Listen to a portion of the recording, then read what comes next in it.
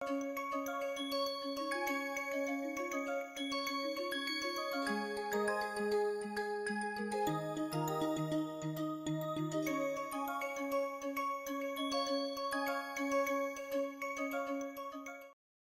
the previous classes, we have seen the thermodynamics associated with hydrogen compression. We have seen the different types of hydrogen compressors, and now once we have compressed that hydrogen, we have to store it. For that we require compressed hydrogen tanks. So, in this lecture we are going to learn what are the different types of compressed hydrogen tanks available, what are their design concepts, and what are the different safety parameters, what are the challenges which are associated with these compressed hydrogen tanks. Just to look at the history of these compressed vessels, the oldest pressure vessels, these date back to the late 19th century. It was in somewhere in 1870 to 1880 that the steel type 1 tanks were used, and these were basically used for storing carbon dioxide, and that use was for beverage, and at that time started the use or the business of industrial gas.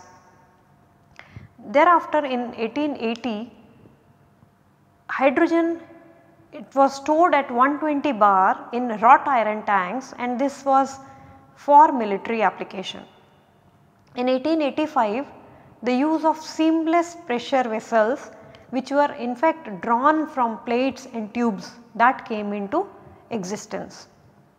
However, it took a pretty long time to increase the pressure to 15 MPa.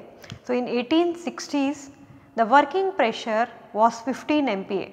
However, thereafter it increased to 20 and then 30 MPa. Now, in 1960 the composite high pressure vessels, they came into existence, and they were basically used for military and space applications.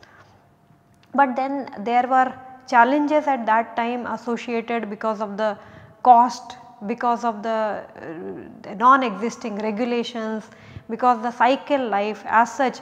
When they came for civilian applications in 1970s, there were very few in numbers which were available in the market, and those also were specially designed for that particular application. It was in 21st century these composite high pressure vessels which could store hydrogen at 35 to 70 MPa came into existence. Now, there were several improvements in the design, there were several improvements in these high pressure vessels in terms of weight reduction, use of a thinner liner, increase in the cycle life performance, getting better mechanical properties. Then there were regulations that were set on these pressure vessels. The glass which was used for wrapping, that was replaced by other fibers that could increase the strength of these cylinders. So, there were several advancements that they have experienced over a period of time. If we look at these compressed hydrogen tanks, then they can be used for a wide variety of applications. They can be used for industrial applications, for commercial applications, for automotive, onboard hydrogen storage in different FCEVs, for space explorations, and for all these applications the capacity can be very small.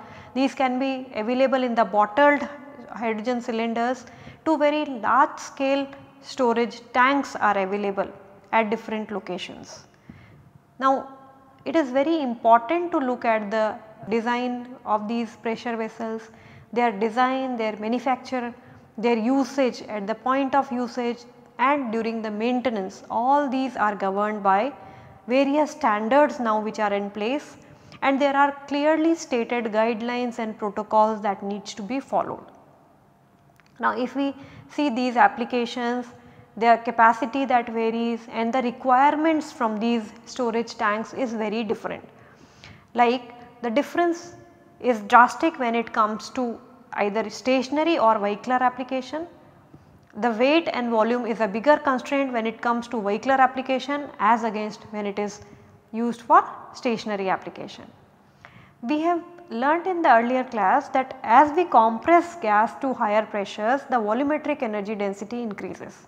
Now the commercially available tanks which are meant for like vehicular application, they can store hydrogen at 35 MPa or 70 MPa. Now as against the hydrogen under normal temperature pressure condition where the density is 0.08 kg per meter cube, the density increases when it is compressed to 35 MPa to 23 kg per meter cube, while when it is stored in a 70 MPa tank the density increases to 38 kg per meter cube.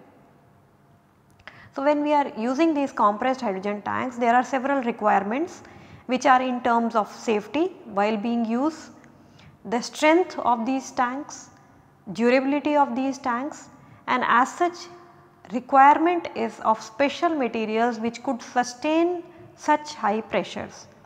Hydrogen, we knew that it is a peculiar molecule, it has a very high diffusivity, it is the smallest molecule. So there are several challenges associated as well while storing hydrogen. Now there are different types of these compressed hydrogen tanks. These can be categorized into 4 categories: type 1, type 2, type 3 and type 4. The first category, which is type 1 tank, these are completely made up of metal, and since these are made up of metal, they have very high strength. They can store hydrogen at a pressure of 200 to even 300 bar, but the maximum sustainable pressure can go as high as 500 bar. There are tanks which are available in different sizes, which can be from 2.5 to 50 meter cube. They have very good strength, but the major challenge is the weight. Weight associated with these metal tanks is very high. The reason being, as we go for higher pressures, in order to have a high strength, the thickness of the wall of the tank increases and that adds up onto the weight. So the cost is lowest for type 1 tank, but the weight is highest, and these tanks are basically used for industrial and commercial purpose. The second category is type 2 tank, and these are made up of an inner metal liner, which is a thick metal liner. This liner, its purpose is to provide gas tightness so that there is no gas leakage. However, the hoop of this thick metal liner is wrapped with fiber resin composite. So this is partially wrapped onto the hoop with a fiber resin composite, and the use of this fiber resin composite that provides resistance towards metal liner failure, its fatigue, and also against the residual compressive stresses. The presence of this fiber, it provides strength to the tank, while the resin which is there in the composite, that helps in binding of these fibers. At the same time, that provides load transfer and prevents any sort of wear or failure from the environmental conditions as well. The third category is type 3 tank, which is again made up of a inner liner which is metallic, but a thin inner metallic liner, and instead of partially wrapping with the fiber resin composite, it is completely wrapped with fiber resin composite. Now again the liner provides gas tightness, while the wrapping of this fiber resin composite, that provides strength and the required stiffness. When we move, as we move along from type 1 to type 2 to type 3 and later to type 4, the weight of the tank reduces, but the cost increases.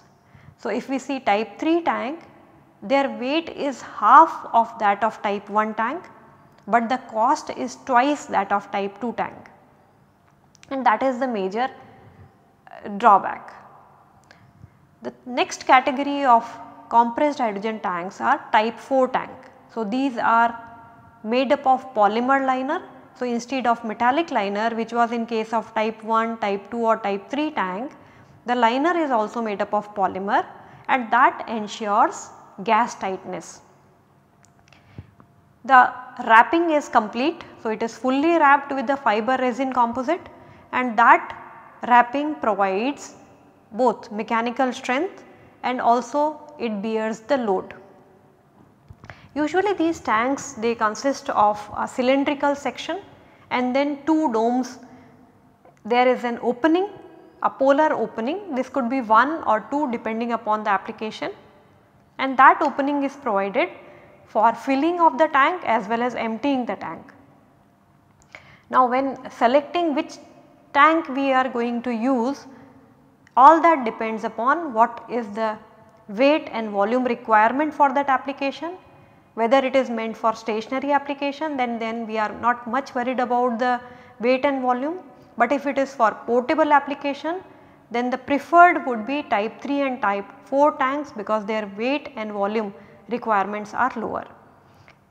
Safety, the associated cost, what is the requirement of the end use application and what is the type of application we are looking at, all that will decide which tank will be used for these applications. Just to show you how these tanks are. So, type 1 tank, this is a completely metallic tank with one port being shown here. This is all metal tank and this is highest in weight but lowest in cost. Now the type 2 tank, this is again a cylindrical structure with, there could be two domes on the other side and only the hoop is wrapped. So this is the hoop wrapped with the polymer reinforced, this is fiber and resin composite. Type 3, where instead of having partially wrapping, it is completely wrapped, but the inner liner still remains metallic. So inner liner is still metallic in type 3 tank, but it is thin inner liner and then completely wrapped with the fiber resin composite. Now type 4, the difference is the inner liner is also made up of polymer instead of metal and then again it is completely wrapped. Now when it is completely wrapped, the port wherein which is required for filling and emptying purpose, then that interface, the junction of the liner and boss, that should be leak free. That is another major challenge in designing such tanks.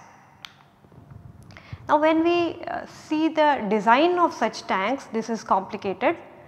They are designed in such a way so that they should hold that pressure, that is, one is the service pressure.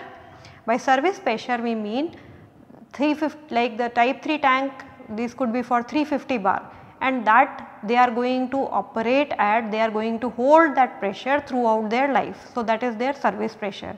However, the test pressure when they undergo a testing, that could be 1.5 times more than the service pressure. So they are designed to bear both the service as well as test pressure. At the same time there could be external stresses that could be unavoidable during their use. There could be possible impacts with the other structures. There could be vibrations during their usage. There could be exposure to aggressive media. External temperature could be high or low, and then there could be other connectors, connections which could add to the weight. So the weight of the other accessories and all these stresses, these are meant to bear. They should have a very high service life or cycle life. So number of cycles they can be used for. Operation should be safe. They should be designed in such a way that we can avoid these failure modes, like in case of metal, the failure modes, possible failure modes could be fatigue, buckling, creeping or the plastic deformation. While when we are considering the composites, there could be challenges like cracks appearing, there could be delamination, with time there could be aging which could be experienced, there could be fiber ruptures, and all these consideration should be given while designing such tanks, so as to have that much strength and stability and durability. There are other challenges like blistering or liner collapse, and that could specifically occur when hydrogen can get trapped between the liner and composite. and this can occur at the time when we are emptying or filling the tank, and then there is a pressure difference. So, the service pressure and the tank pressure, which is the dynamic pressure, that may change, and that could lead to liner collapse at times. We have to also consider that the tank should have a good mechanical strength. The materials which are used should not undergo hydrogen embrittlement, which is the biggest challenges in devices, systems that store hydrogen, the accessories through which hydrogen is being transported. At the same time, whatever gas we are storing in the pressure vessels, it should be compatible, the tank should be compatible with those gases. Now, all these requirements that need to be met, that poses a very important restriction in terms of the choice of material that we could have and the design of the tank. Now, if we consider the metallic tanks like the type 1 tank, the metals, they are isotropic throughout. But if we see the composite tanks, whether it is type 3 or type 4, the mechanical properties, these could be different.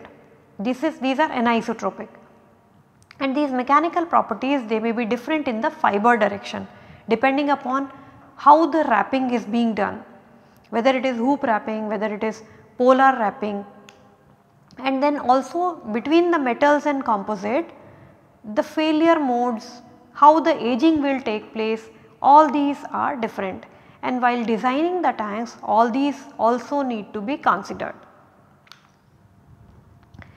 Now, when it is up to metallic vessels, the type 1 tank, then usually these are having a cylindrical section, and then there are 2 domes.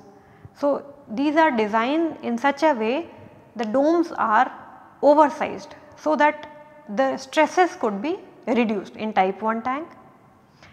In case of type 2 tank, there is a thick inner liner and only hoop area is being wrapped, and this hoop wrapping is done so that this could withstand higher pressures. But for composite wrapping, it is essential that a calculation, an initial calculation, a simplistic calculation has to be done so as to come up with the layup design, and then a detailed finite alignment analysis has to be done so as to come up with a correct and optimized design of such tanks, and that is very important, how that wrapping will be done. And this design which we come up with, it has to match, it has to be coherent with the winding machine code as well.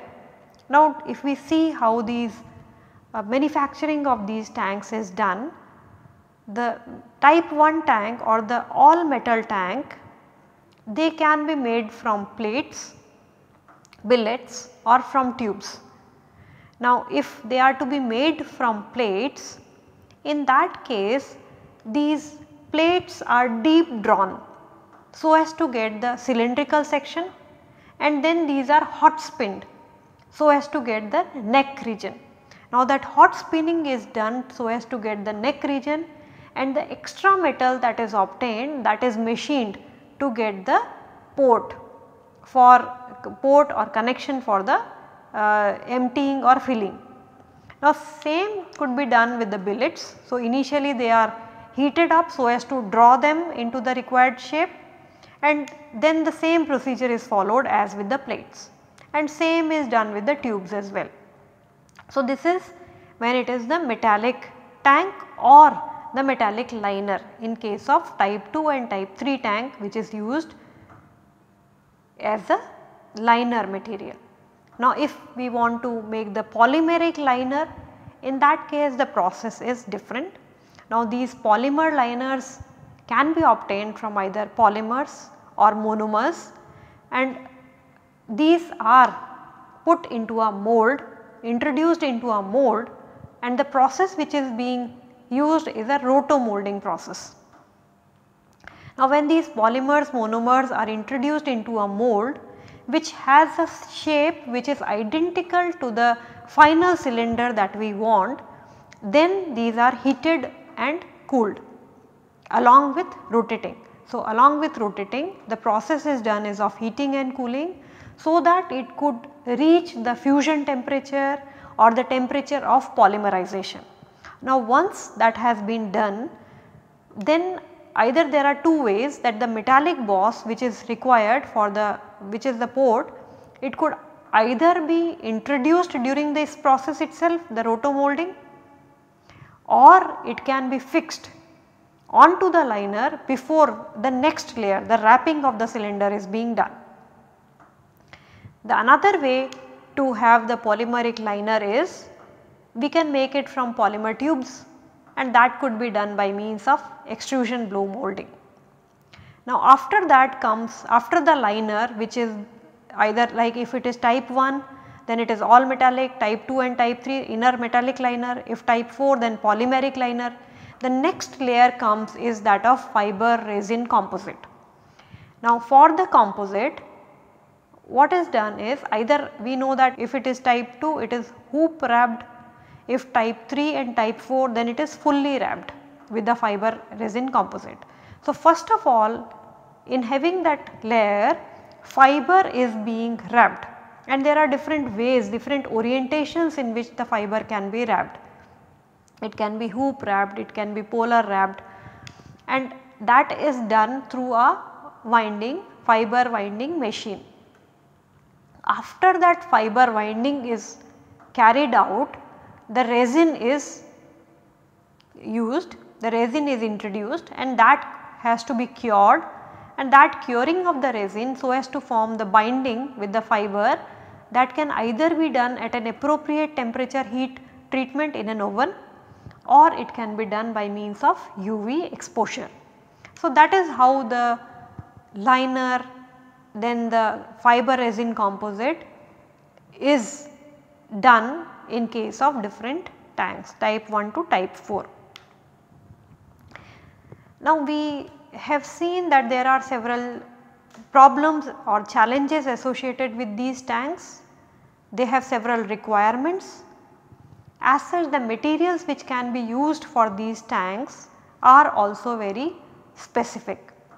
For example, the metallic portion or the metallic liner or the all metal tanks, they can be made up of either AL6061 or 7060. It could be steel, inox or the chrome molybdenum.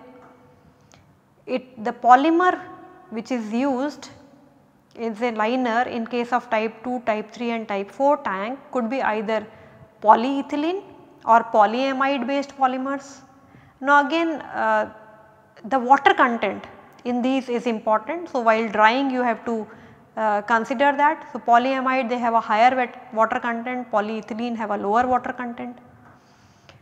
The composite which will be used, the fiber that could be used can be in earlier pressurized vessels glass was used, and then it was replaced. However, glass is still more economical, but when it comes to higher pressure operations 35 MPa or 70 MPa, then carbon fiber is used.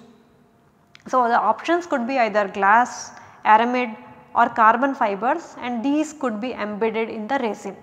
And then there are choices for resins also. These could be polyester, epoxy or phenolic. However, the more preferred one is epoxy resin, and the reason is they have very good mechanical properties, they are stable and they have a compatibility with the fiber winding. So the fiber resin composite, which could be a carbon fiber and epoxy resin, is used in type 4 cylinders. But the major challenges in designing, in the materials selection in a compressed hydrogen tank are, since we are dealing with very high pressures, that too with hydrogen, which is a very small molecule, diffuses very fast. So the choice of materials, the design of the tanks becomes very important. At the same time, hydrogen embrittlement we know is the biggest challenge when dealing with hydrogen. When we are using polymers, like in type 4 tanks, gas permeation is another important factor that we need to consider. Now gas permeation takes place in polymer, and that is because of the diffusion that could occur and dissolution that could occur, and this gas permeation should be as low as possible. So a proper testing of these tanks is essential to know the gas permeation, and this should be as low as possible in these tanks. Then the another important point is the place where the polymer liner is integrated with the Bosch. So that junction, the polymer liner and the Bosch junction. Now this is a very important point and could be, and we can get leakage at this point if there is a temperature variation. For example, when the emptying of the cylinder takes place or when the filling up of the tank takes place, there will be a temperature variation. This we have already seen that the compression and expansion thermodynamics of hydrogen. Subjected to that temperature variation, there could be changes at this interface. There can be even liner deformations when such changes occur during emptying and filling of the tank. If it is done very fast, this emptying or filling of the vessels is done very fast, that can lead to a substantial deformation of the liner. So we have to consider what is the maximum pressure which was filled in the tank and what is the pressure at the end of emptying, and that needs to be monitored in such tanks. Cost of these tanks, like especially type 3 and type 4 tank, is higher. So that is another challenge, and the lifetime of the cylinder, again requirement is it should be high. For all these challenges, it is essential that a periodic assessment of these tanks should be done. There are different ways of doing that, visual assessment, then acoustic assessment is also being considered, but the important requirement is that there should be non-destructive techniques to monitor these tanks continuously. To summarize the part on the compressed hydrogen tanks, we have seen today the different types of compressed hydrogen tanks, what are the possible materials that we can use, their design considerations, what are the challenges associated with these tanks, and important is that while selecting the material, while selecting the design, we have to consider that we are considering hydrogen as the gas. So the compatibility of gas with materials plays a very important role, and there is an impact of the operating conditions, what is the temperature, what is the pressure, and at such high pressure conditions these will be throughout their service life. So the operations will be at such higher pressure conditions during the entire lifetime, that also needs to be considered while considering the materials as well as design. So the material selection should be such that there should not be any degradation or leak from these tanks, and for that there are various standards and protocols at place that needs to be followed. Thank you.